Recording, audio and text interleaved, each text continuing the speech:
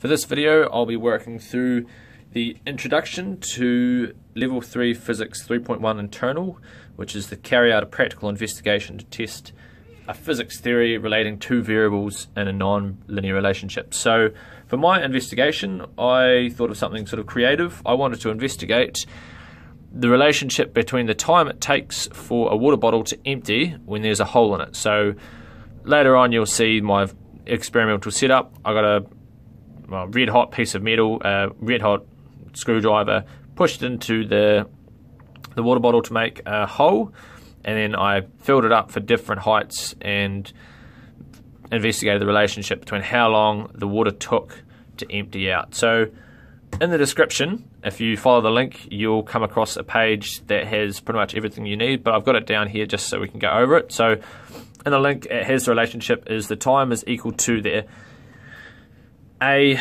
over little a c, I'll go what they each mean soon, times square root 2 over gravitation, or gravity 9.8, times square root of the initial height, which is the height from the center of the hole. So here's the hole I have my water bottle. You go to the center of the hole, you go across from there up to the starting height of the water. That's the initial height, so that's hi, minus hf. So hf is where I stopped. I started originally setting hf to 0, but it didn't work because my hole was too small, and the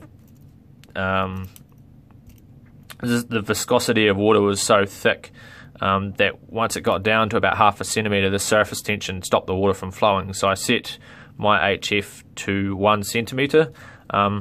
Big A is pi times the diameter of the water bottle, squared over 4. It's given to you on that link. And little a is pi times d squared, which is the diameter of the hole, over 4. And my big D, you'll soon see the video of me doing it, is 0.09 meters, so it was 9 centimeters, and the little d was 0.005 meters, it was 5 millimeters across. So I'm going to pause the video and just show you roughly my experimental setup, and then I'll just go over my results that I got. Right, so before I gather data, I should just go over my the table that I'm going to write it in. My height is my independent variable because that's the variable that I'll be changing.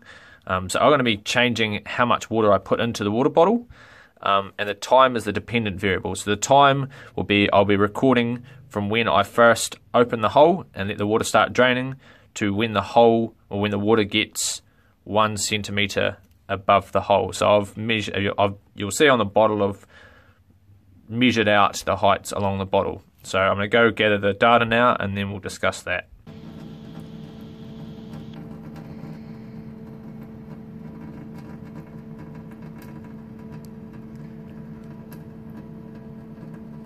So now, as you can see, I've gathered my results.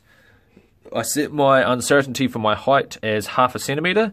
As you can see there, I've written it in meters though, because everything should be in SI units. As you can see, my times are fairly similar. Reason being is it's quite a slow process. As you can see, it took me quite a long time. So 5 minutes for the trial 1, and so on and so forth. I've written my average time. If you don't know how to take an average, it literally is just add them up and then divide by how many there are. So I've got my average time for each different height. I took 5 trials so I could try and be as accurate as possible. And I stopped at 0.2 of a metre, so I stopped at 2 centimetres because below that I was having troubles. So I'll talk about that in my discussion. It is a good discussion point to have. So what I'm going to do now is, I've got my height uncertainty here. I can use that later on in my graph, but what I need to do is find out my time uncertainty. And to find your time uncertainty, what you're going to do is just find the range.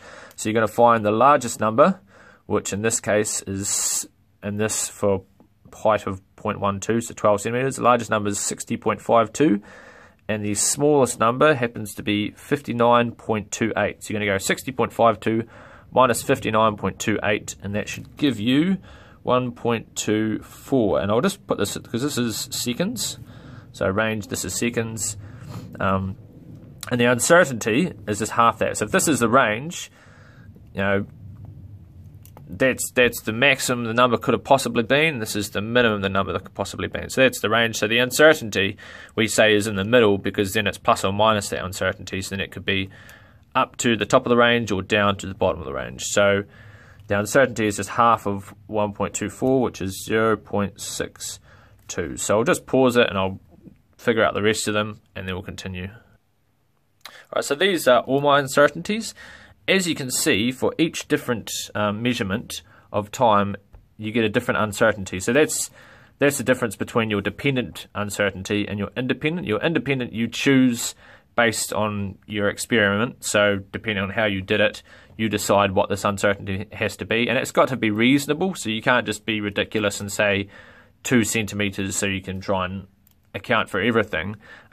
It's got to be reasonable. I chose half a centimeter because that was a reasonable decision to make, whereas your time uncertainty is just decided upon your experiment. So as you can sort of see, as the experiment went on, I got better and better at doing it. I suppose that's just experimental technique. So as I got down to 2 centimeters, I got a smaller and smaller uncertainty, which you could probably have as well. If you do an experiment constantly, you get better and better of physically doing it. So now I'm going to draw my graph.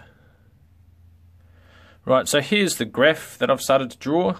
I've just put the axes, so your independent variable, so if we go back to our height is the independent variable and our time is the dependent, because the time depends on the height. You can change the height and that'll change the time, but you can't change the time, change the height. So generally speaking, the way to do it is you always put the independent variable on the x-axis. That's just, I suppose, the standard that everyone does, and then the time on the y-axis, because the dependent variable goes on the y, the independent variable goes on the x.